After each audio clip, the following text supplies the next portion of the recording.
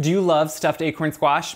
Guess what? This is even easier. It's unstuffed stuffed acorn squash. It's a casserole and all the goodness that goes into a stuffed squash in a form that you can just eat quickly. It's delicious. It's amazing. I think you're gonna love it. Let's make it. So we've all seen stuffed acorn squash or stuffed whatever you want to think. This is unstuffed stuffed acorn squash in the sense that it's the stuffing and a really good stuffing, but we're not going to actually stuff them in half of a squash. I think that can sometimes be cumbersome to eat, and it's a lot of squash on your own to eat a whole half sometimes. So instead of stuffing them, what I am doing is deconstructing it into a great, let's call it a hot dish or casserole. This is a great side dish for Thanksgiving if you want one. It's also just a great thing to have on a weeknight. We're gonna make it more of a meal with sausage. You can leave that out and make it vegetarian too, which is really great. So what I'm starting with is squash. Now I have two types of squash I have used, and I want you to see them because I did it for color, I did it for beauty. So there's dumpling squash or sweet dumpling, and then there's acorn squash, the more traditional green. It doesn't matter, they're both squash, they're both gonna taste the same. I do it for color, I do it for variety. I love to grow all types of winter squash because one, they're just beautiful to have sitting on your counter, but then to use also. So what I do is always use a grapefruit spoon after I cut them in half, which yes, cutting them in half is never fun. It's not necessarily easy. You know what helps? A sharp knife. So always have a sharp knife. That's gonna make it much easier. Take out the inside. I use a grapefruit spoon. It has those little tines on it that are kind of sharp, and they just get in there and get it all out really well. So what I am doing now is just slicing it. And you can see I'm trying to go even slices because that's gonna help it roast and bake evenly. So usually when you do a stuffed acorn squash, you're going to keep it in half, just in halves, and then you're gonna roast those until they're softened because you need to be able to eat them. Well, in this case, what we're doing is we're gonna actually just roast it like I would for a salad, like I would for anything. And you're gonna say, wait, the skin, Caleb? Oh yeah. If you have followed me, you know I am a big proponent of saying, eat the skin. The skin is delicious, and when it's roasted, it has a little bit of texture, but it becomes softened, and so you can actually just leave it on. Look how beautiful these are, by the way.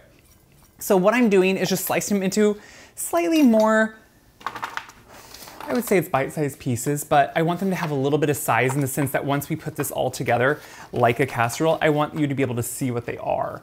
I think that's important. So what we're gonna do now, you notice I have them on 2 baking sheets, even though we're just using 2 large acorn squash. You want them to have space around them. If they overlap and if they sit on each other and are piled up, they're gonna steam and they're not gonna roast or caramelize. So now I'm gonna add the oil, which is super important. When you're roasting anything in the oven, you need the oil. What the oil does is make sure that you actually have that contact with the bottom, and then it sears it and creates this caramelized crust almost. So next important thing, if you ask me, is going in with your hands, just quickly, and making sure it's coated in the oil, and then putting it out into an even layer. What this does is again make sure that everything is coated in that oil, and it just makes sure that's gonna roast evenly. And that's what you want on both sides because it actually usually browns on the side of contact with the parchment or the pan. I just do parchment so it's easier to clean up instead of all that browning. That's the only reason. So now what we're gonna do is we're gonna salt them well. Salt is what's gonna give it flavor. It's gonna give it seasoning. And we're gonna actually just sprinkle it over because you want it to be over everything. And I think instead of putting it into a spoon or something, it's much easier to take your fingers and just sprinkle. That gets the salt actually placed more evenly over everything. And I always use kosher salt. So all my videos, all my recipes, they're always written for kosher salt. So once you have that over everything, and I just really feel like I missed one over here, and yeah, it's that important, we're then gonna just make sure we pepper it. So we have those 2 things, and you can see now instantly how beautiful it is. And we're gonna pop these in a hot oven, and they're gonna roast until they're caramelized.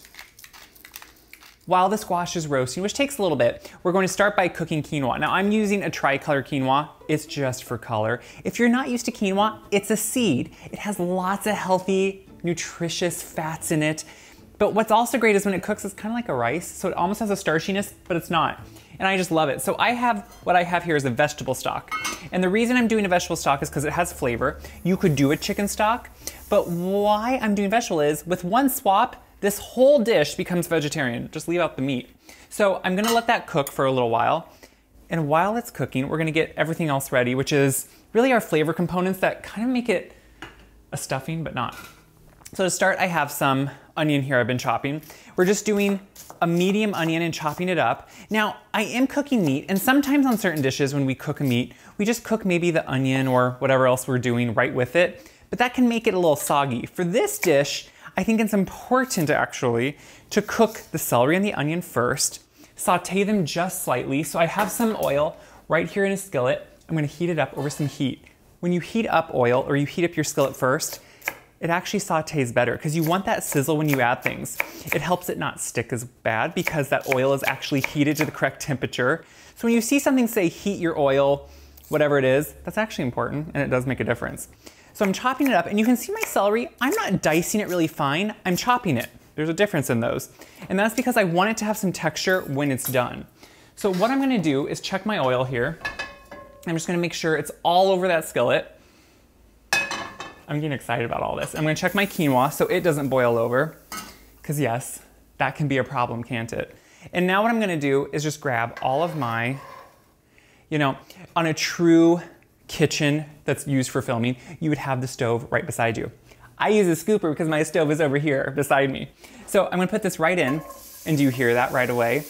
Our oil was heated correctly, which is what we wanted. So I'm gonna put all these vegetables right in here. And I'm gonna add a little bit of salt and some pepper right away because I like to season as I go and make sure every layer is seasoned well. I think that's super important. So we're gonna put this on, we're gonna let this saute, and then we're gonna keep going. We're almost finished sauteing the celery and the onion. So I have some garlic here I chopped up, some thyme leaves. I'm doing some sage right now. So you can see, I'm just putting the sage on top of each other, by the way. Kind of roughly gonna give them nothing special. Now you can see what I'm using are flavors really of the season, of the moment. This works really well for Thanksgiving if you want it to. It also can just be a great seasonal dish. It doesn't have to be for Thanksgiving. I kind of like to leave my sage a little bit bigger. So what I want to do now is that it has softened the onion a little bit.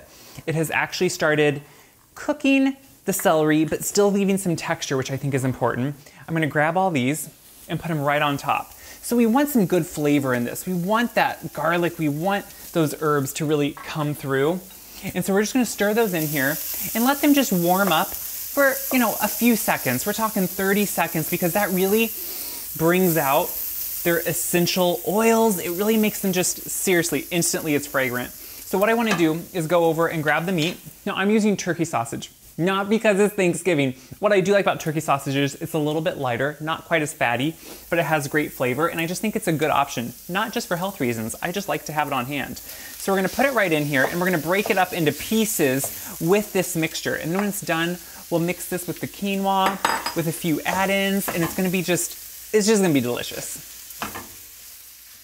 Everything is pretty much ready to go, and so now it's just putting it together and creating a casserole of sorts.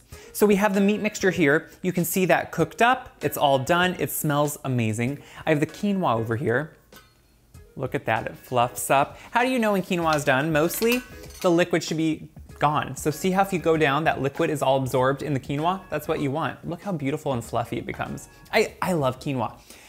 Now the squash is done too. So you can see what I really want on the squash are these darkened bits. And if you think it gets too dark, it doesn't. That is so much flavor. And you want that crispiness, you want that caramelization. Seriously, to me, this is a snack. I keep this roasted in the fridge.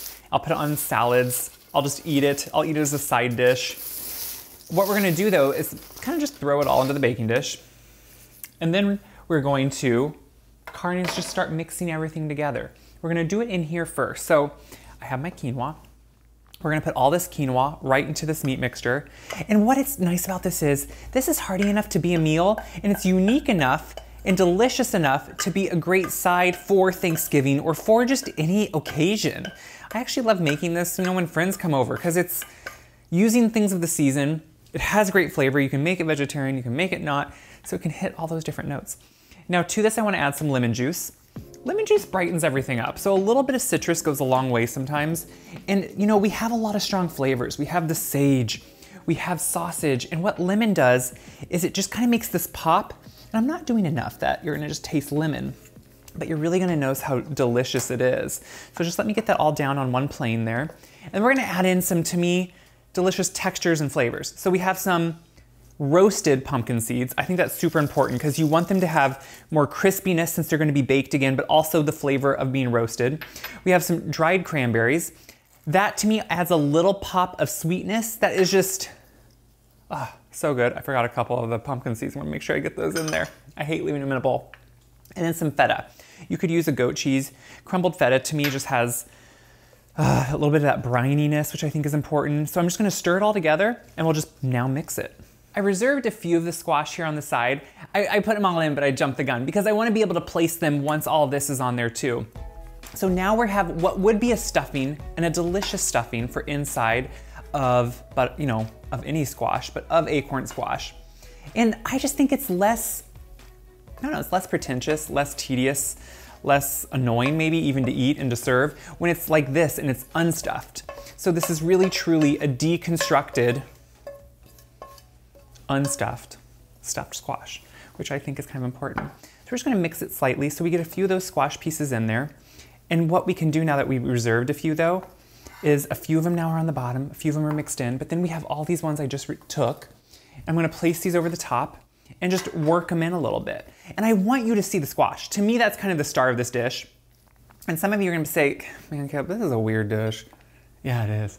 You know, some of you ask, what do you eat on a daily basis? You don't eat always all the comfort foods or all the heavy foods. No, this is what I eat on a daily basis. I love to take things I grow, take things I love, and just make a meal out of them. And that's what this really is. So as you can see, you see the bits of squash, you see all that goodness, the quinoa.